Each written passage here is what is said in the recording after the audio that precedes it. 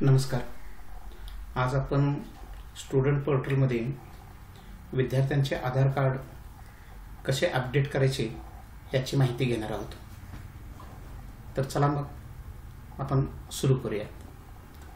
सर्वप्रथम Google क्रोमवरती click करून Google Chrome open करून घ्या. या ठिकाणी सर्च बॉक्समध्ये स्टुडंट डाटाबेस असं टाइप करून सर्च करा. सर्च केल्यानंतर सर्वप्रथम तुम्हाला या ठिकाणी महाराष्ट्र शासनाची अधिकृत वेबसाईट पाहायला मिळेल. student.maharashtra.government.in याच्यावरती क्लिक करून हे सिलेक्ट करून घ्या. म्हणजे स्टुडंट पोर्टलची महाराष्ट्र शासनाची वेबसाईट त्या ठिकाणी ओपन होईल. इथे उजव्या बाजूला लॉग इन हिअर मध्ये सर्वप्रथम आपल्या शाळेचा UDIS नंबर टाईप करा. त्यानंतर पासवर्ड जो आपल्याला दिलेला आहे तो पासवर्ड क्लिक करा आणि त्यानंतर एंटर कॅप्चामध्ये खाली हे जे अंक दिसत आहेत ते अंक टाकून घ्या आणि लॉग इन करा. लॉग इन केल्यानंतर आपल्या शाळेचे हे स्टुडंट पोर्टलचं पेज ओपन होईल. सर्वप्रथम आपण या ठिकाणी हा जो लाल मेनू बार दिसतोय त्या मेनू बारमध्ये वेगवेगळे मेनूज आहेत. याच्यामधला रिपोर्ट हा मेनूला क्लिक करा. त्यानंतर स्टेटसला क्लिक करा. स्टेटस नंतर क्लिक केल्यानंतर साईटला दुसऱ्या विंडो ओपन होईल, मेनू बार ओपन होईल. या ठिकाणी आधार स्टेटस आहे त्याला क्लिक करा आणि ही जी विंडो पॉपअप झालेली आहे आपल्यासमोर त्यामध्ये सर्वात प्रथम निळ्या अक्षरामध्ये आपल्या शाळेचा UDIS क्रमांक दिसतोय. त्या UDIS क्रमांकावर क्लिक केल्यानंतर आपल्याला वर्गवाईज तुकडी वाईज सर्व विद्यार्थ्यांचे आधारचे डिटेल्स आपल्याला त्या ठिकाणी मिळतील. तर या ठिकाणी 595 विद्यार्थी संख्या आपल्याला दिसते. अपलोड विद्यार्थी जे आहेत ते 288 विद्यार्थ्यांचं आपण या ठिकाणी आधार अपडेट आहेत. तर 307 विद्यार्थ्यांचे अजून अपडेट राहिलेलं आहे. टोटल 48.4% काम आपलं आधारचं कंप्लीट झालेलं आहे. तर आपल्या वर्गाचे जर आपल्याला कोणत्या विद्यार्थ्यांचे आधार कार्ड राहिलेले आहेत हे पाहायचं असेल तर या ठिकाणी आपल्या वर्गाप्रमाणे आणि तुकडीप्रमाणे 1 म्हणजे अ तुकडी, 2 म्हणजे ब तुकडी याप्रमाणे या ठिकाणी रिमेनिंग स्टुडंट्स जे दिसतंय त्या रिमेनिंग स्टुडंटच्या खाली आपापल्या वर्गासमोर विद्यार्थ्यांची संख्या दिसते. त्या संख्येवरती जर आपण क्लिक केलं तर आपल्याला आपल्या वर्गातील विद्यार्थी संख्या किती जणांचे आधार अपडेट करायचे राहिलेले आहेत ते समजणार आहे. तर या ठिकाणी मी 5वी अ ला 13 विद्यार्थ्यांच्यावरती क्लिक करतो आणि क्लिक केल्यानंतर आपल्यासमोर जे विद्यार्थी अपडेटला राहिलेले आहेत त्यांची यादी त्या ठिकाणी येणार आहे. हे करत असताना इथं शो असं एक बटन आहे. तर समजा जर 10 पेक्षा जास्त विद्यार्थी असतील तर एकाच वेळेला ती बघण्यासाठी आपण इथं 10, 25, 50, 100 ह्या आपल्या विद्यार्थी संख्येप्रमाणे क्लिक करा. म्हणजे तेवढी विद्यार्थी संख्या आपल्याला समोर दिसेल. मी साधारण 50 करतो आणि मग एकाच वेळेला आपल्याला 50 विद्यार्थी संख्या जी आहे ती दिसेल. या ठिकाणी 13 विद्यार्थ्यांचीच माहिती भरायची राहिलेली आहे. तर हे 13 विद्यार्थी कोण आहेत हे पहिल्यांदा आपल्याला इथं समजून येईल की ज्यांचे आपल्याला आधार अपडेट करायचे आहेत. तर एवढं काम आपल्याला पहिल्यांदा करून घ्यावं लागेल. आपल्या वर्गातील कोणत्या विद्यार्थ्यांचा आधार कार्ड राहिलेलं आहे हे आपल्याला पहिल्यांदा समजून येईल. त्यानंतर आपण प्रत्यक्षात आधार कार्ड अपडेट करणार आहोत. तर या प्रधान मेनू बारमध्ये आपण पहिल्यांदा जायचं आहे. याच्यामध्ये स्टुडंट एंट्री आहे.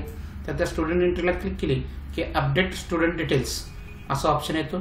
तर ह्या ठिकाणी अपडेट स्टुडंट डिटेल्सला आपण क्लिक केल्यानंतर या ठिकाणी आपल्याला एक विंडो ओपन होते. तर याच्यामध्ये ऑलरेडी अकॅडमिक इयर 2019-20 सिलेक्ट आहे. आपण आपल्याला हवी असलेली आपली स्टँडर्ड या ठिकाणी सिलेक्ट करायचे आहे. तर मी या ठिकाणी 10वी सिलेक्ट करतो.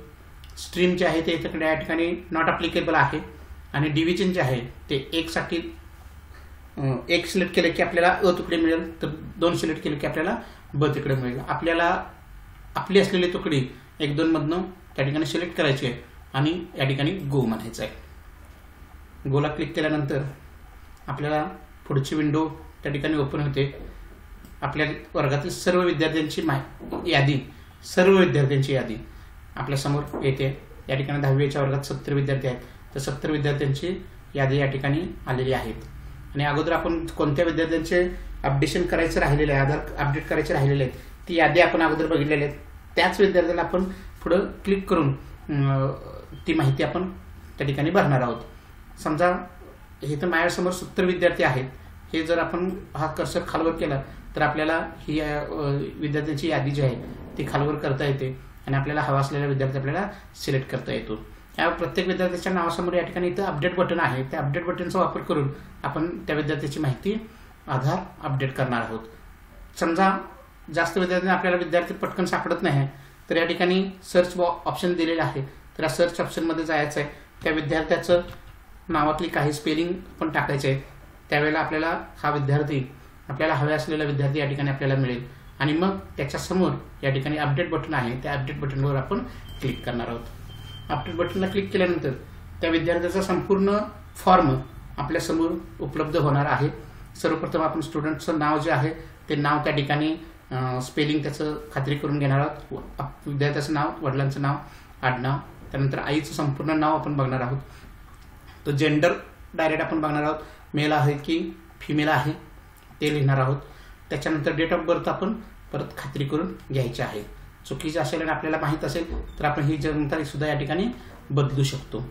पण आधार लिंकिंग करत असताना आपल्याला इथल्या काही 4 गोष्टी अजून बदलून घ्याव्या लागतील, त्याशिवाय आधार अपडेट होणार नाही। तर सर्वात महत्त्वाचा आहे तो म्हणजे कॉन्टॅक्ट नंबर। क्लिक करूनच कॉन्टॅक्ट नंबरवरती जायचं आहे आणि आपण कॉन्टॅक्ट नंबर या ठिकाणी काय करायचं आहे, टाकायचा आहे। त्यानंतर कॅटेगरीमध्ये आपण जाणार आहोत। त्या कॅटेगरीमध्ये SC ST NT OBC अशा पद्धतीच्या जनरल म्हणजे ओपन ह्या कॅटेगरी आपल्यासमोर येत आहेत। यातनं आपल्याला योग्य ती कॅटेगरी आपण काय करायची आहे, सिलेक्ट करायची आहे। ही सिलेक्ट केल्यानंतर कास्टमध्ये आपण त्या ठिकाणी येतोय, त्या पुढचा ऑप्शन आहे कास्ट। तर इथं जी कॅटेगरी आपण निवडलेली आहे त्या कॅटेगरीतल्या विविध कास्टची यादी आपल्यासमोर या ठिकाणी इथं सिलेक्ट बटनावर क्लिक केल्यानंतर आपल्याला दिसेल। त्यातनं आपल्या विद्यार्थ्याची जी कास्ट आहे ती कास्ट आपण अचूक कास्ट त्या ठिकाणी आपण निवडायची आणि त्याला क्लिक करून ते सिलेक्ट करून घ्यायचे। त्यानंतर रिलिजनमध्ये क्लिक केल्यानंतर आपल्याला वेगवेगळे रिलिजन दिसतात, इस्लाम, ख्रिश्चन, शीख, बुद्ध, जैन, हिंदू किंवा अदर। तर त्यातलं आपल्याला जी माहीत आहे ती त्या ठिकाणी भरायची आहे। इस्लाम असेल तर इस्लाम भरा, क्लिक करा इस्लामवरती आणि पुढे जावा। तर BPLची माहिती जी आहे ती आपल्याला बाय डिफॉल्ट नो आलेली आहे। जर माहीत असेल तर तीही आपल्याला येस, जर तो BPL धारक असेल तर ती सुद्धा आपण येस करून घेणार आहोत। त्यानंतर सगळ्यात महत्त्वाचं जे आहे ते डेट ऑफ ॲडमिशन, हे इनिशियल ॲडमिशन स्टँडर्ड, त्याच्यानंतर ॲडमिशन टाईप आणि जनरल रजिस्टर नंबर, याच्यामध्ये आपण कुठंही क्लिक सुद्धा करणार नाही आहोत, हे सिलेक्ट करणार नाहीत। सिलेक्ट केलं तर आपल्या सिस्टीमला प्रॉब्लेम येतोय, त्यामुळं तिथं आपण काहीही करायचं नाही। त्यानंतर आपण आधार कार्ड लिंकिंग नंबर जे आहे त्यासाठी आपण जाणार आहोत। तर या ठिकाणी इथं आधार कार्ड आपल्याला पहिल्या रकान्यामध्ये पहिले जे 4 नंबर आहेत ते 4 नंबर आपण त्याच्यामध्ये टाकून घेणार आहोत। दुसऱ्या ह्याच्यामध्ये नंतरचे 4 अंक जे आहेत ते टाकून घेणार आहोत आणि नंतरच्या रकान्यामध्ये नंतरचे 4 अंक आपण टाकून घेणार आहोत आणि डायरेक्ट आपण काय करणार आहोत, बाकी काही न करता सेव्ह करून घेणार आहोत। सेव्ह केल्यानंतर या ठिकाणी आपल्याला ऑप्शन येईल, दिसेल स्टुडंट रेकॉर्ड अपडेटेड सक्सेसफुली। त्याच्यानंतर आपण ओके बटनावर क्लिक केल्यानंतर आपल्याला तो विद्यार्थी पुन्हा दिसणार आहे। परत एकदा आपण त्याचा रजिस्टर नंबरने हे काय करणार आहोत, खात्री करून घेणार आहोत। आता दुसऱ्या नंबरची जर आपल्याला दुसऱ्या विद्यार्थ्याची जर माहिती भरायची असेल तर आपण परत काय करणार आहोत, बॅक बटनावरती जायचं आहे।